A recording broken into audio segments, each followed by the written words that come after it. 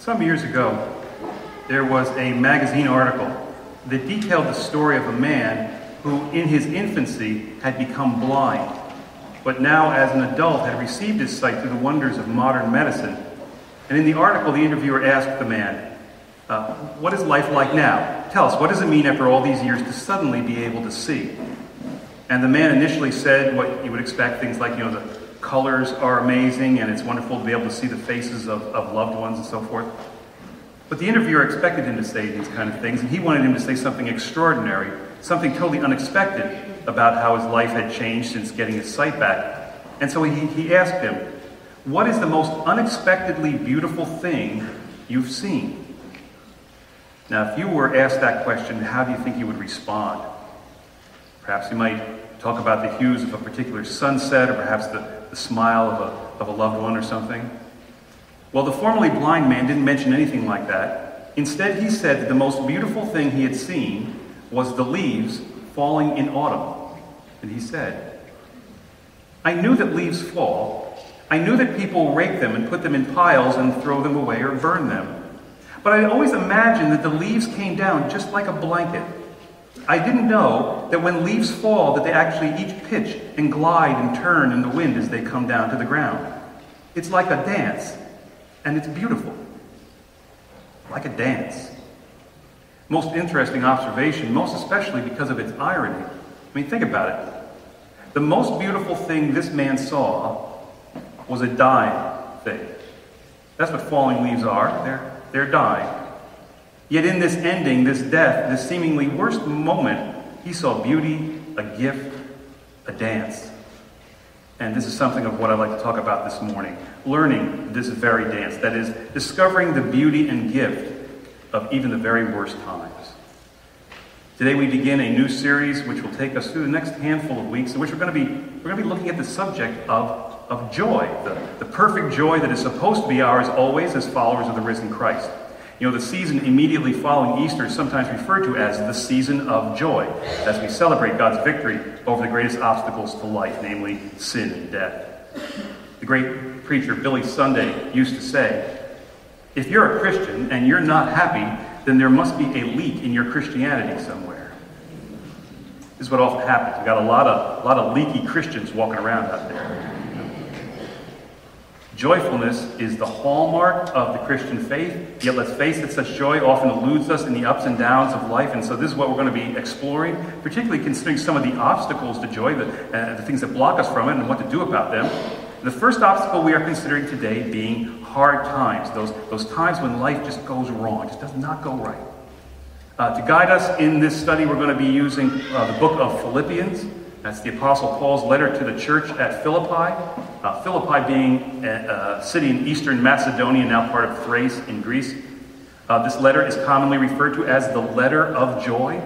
It just abounds with rejoicing, and this is understandable as the Philippian church was the congregation Paul was closest to.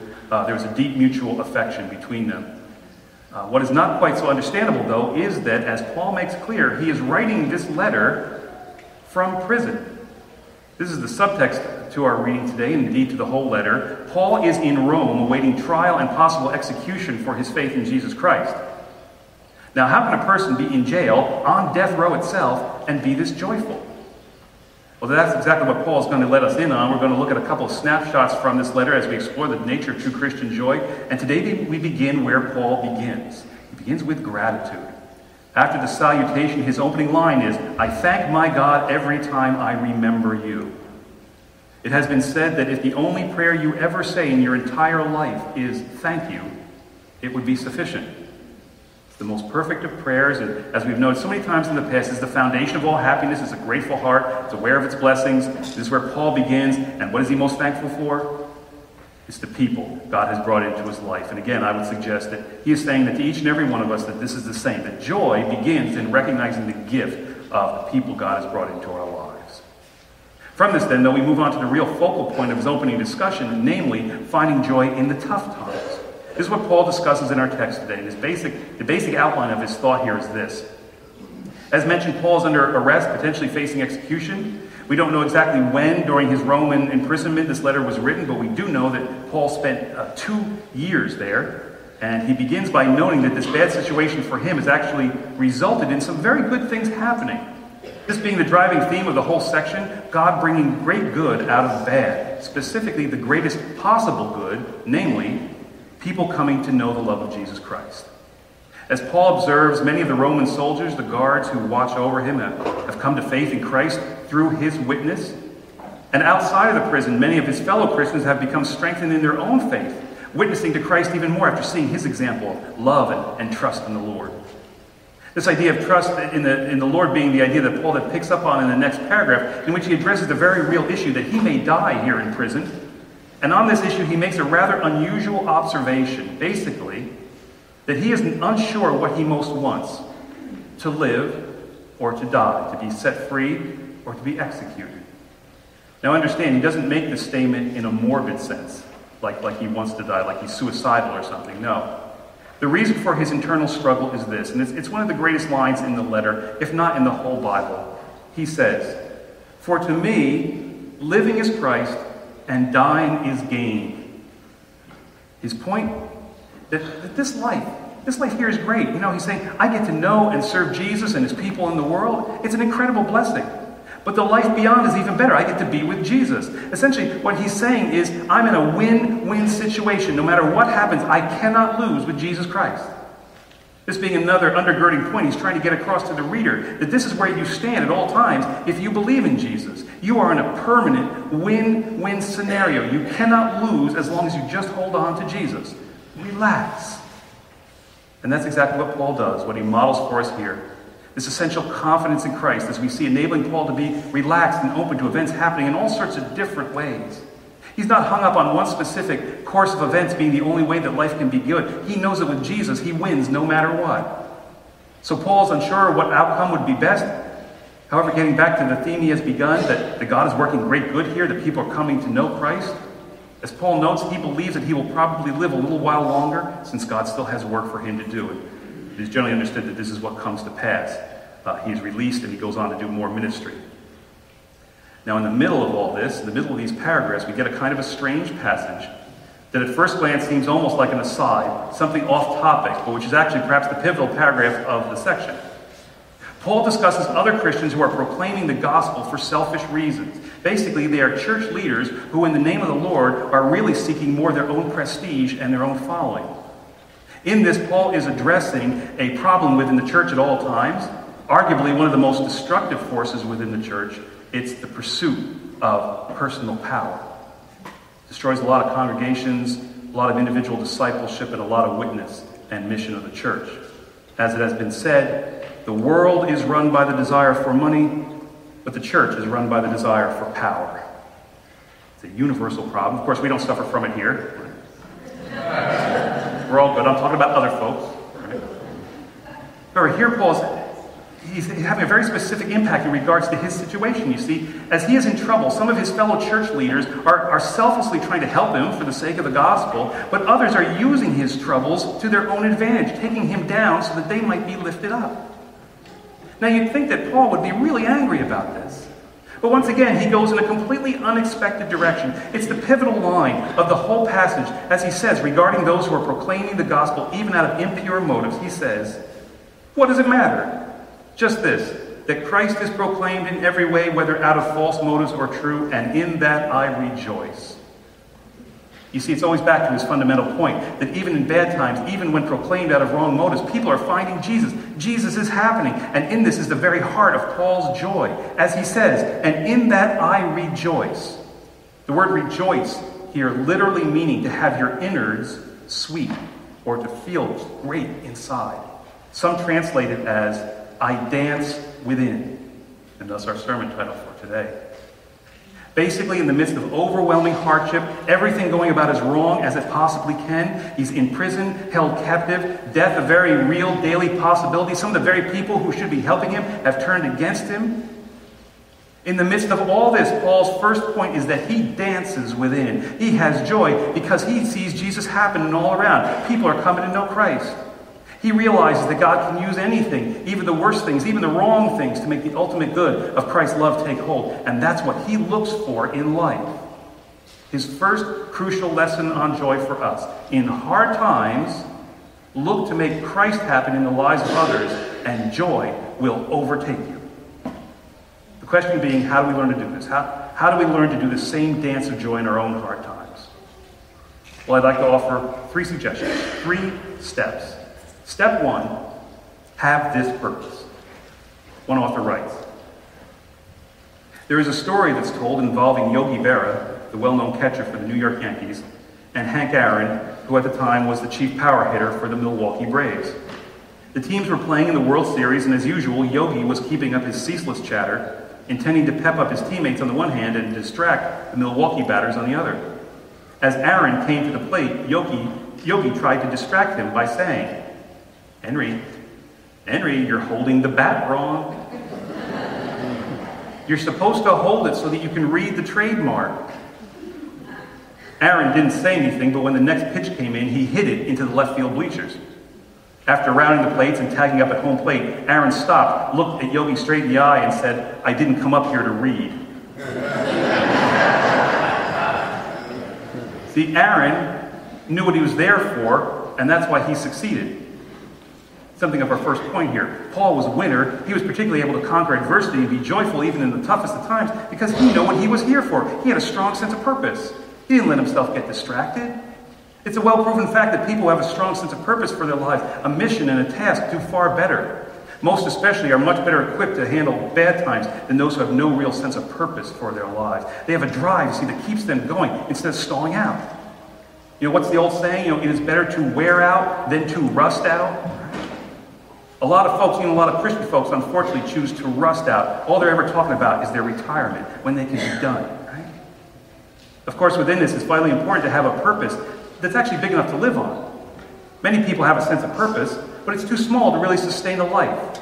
Their goal is to make money, or to be comfortable, or to have things, whatever. It's a purpose, but it's too small. You can't really live off it. It collapses when things get tough. Well, as Paul noted, as noted, Paul's purpose is clear, and it is a grand purpose. It is getting people to know the love of Jesus Christ. It is, in fact, the purpose of every single Christian of all time. Do you ever wonder what your purpose in life is? Well, if you're a Christian, this is what it is. As the great C.S. Lewis once said, the glory of God, and as our only means to glorifying Him, the salvation of human souls, is the real business of life. The real business of life is the salvation of souls. As a Christian, it is job one. Now you may say, no, I feel my purpose is to be a good parent, or to be a good spouse, or to be a good citizen, whatever. And all these things are great, but really as a Christian, all these things are actually just subheadings of living the love of Jesus Christ, of getting that out to the world. What unfortunately happens to a lot of Christians is that they lose this, or maybe they never even had to begin with. They lose any sense of purpose, especially their specific purpose in Christ. And thus when hardships show up, they get distracted and they fall apart. They step up to bat and the catcher whispers something to them and they forget how to swing, Their whole life collapses since they're trying to build upon nothing. It happens all the time. It's like, I'm reminded, of the true story preacher Chuck Swindoll tells about a man living in Atlanta who one day was flipping through the Yellow Pages in search of a restaurant. He noticed an entry for a place called the Church of God Grill. And his curiosity got the best of him, and so he dialed the number, and the man answered with a very cheery, "Hello, Church of God Grill." And the caller asked how the restaurant had gotten such an unusual name. Well, the man answered, "We started selling chicken dinners at our church, every church on Sunday, to help pay the bills. And people loved the chicken, and we did such a good business, we found ourselves needing to shorten up our church services in order to get enough dinners ready on time. After a while, we just closed down the church altogether and just served chicken dinners." Right. And we kept the name we started with, and that's the Church of God Grill. Think about that. After a while, we closed down the church altogether and just served chicken dinners. Now, the next fish bake is coming up, so I don't want to get any ideas. But it is what happens all the time. We Christians, we forget what we're really about. When that gets put further and further away, we get more and more about other things, and the whole thing just becomes ridiculous and unable to support us because it's no better, no different than anything else. We become just a restaurant or something. Strong people, joyful Christians, even in tough times, have a clear sense of their purpose in Jesus Christ. As a great preacher once said, "Have you no wish for others to be saved? Then rest assured you are not saved yourself. For if you have discovered the saving love of Jesus Christ, then by definition you must long for others to share in it. True Christians are more concerned with reaching the lost than pampering the saved." Step one in learning to dance within, to find joy even in the hardest of times, have this purpose. Step two then, celebrate the victories. Have you ever heard the fable of the pedigreed cat? There once was a beautiful pedigreed cat that lived in a huge mansion on a hill, and the cat had everything. The cat was warm in the cold winter and cool in the hot summer. The cat had a choice of food every day, fresh tuna, beef, or pork. The cat ate out of silver dishes and drank bottled water out of crystal glassware. One of the master's servants was assigned to give any attention that the pedigreed cat wanted. Each night, the owner would sit in front of the fireplace and read and gently pet the cat. The owner loved petting the cat, but the cat would get so angry because the owner would always rub him the wrong way.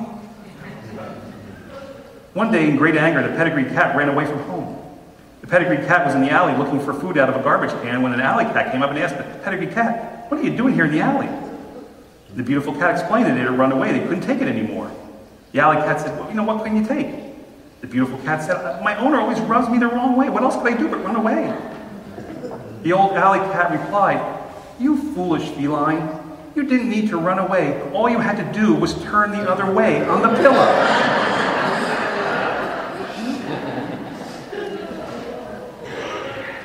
When things rub you the wrong way, often all we need to do is turn and take things from a different perspective, a different direction. Something of our second point here. As mentioned, Paul begins this opening section of the letter by saying, "I want you to know, beloved, that what has happened to me has actually helped to spread the gospel." He praises the good things that have occurred because of his hardships. Notice that he does not say, "I want you to know, beloved, all the ways that the Lord has helped me and worked out all my problems."